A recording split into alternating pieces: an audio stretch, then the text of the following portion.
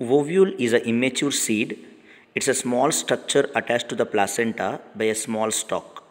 In this class, we are going to learn the different types of ovule.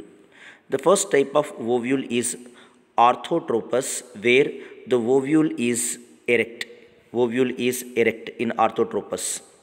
Anatropous is the most common type of ovule in most of the plants, where the micropyle is facing downward, and it is the most common type of ovule. Third one is camphylotropous.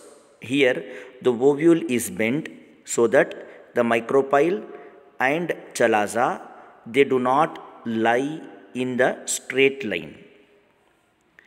Amphitropous. In the amphitropous, the body of the ovule is transfer, and it is a very rare type of ovule in the plants. Hemianatropous, it's a T-shaped ovule. So these are the different types of ovules found in the plants.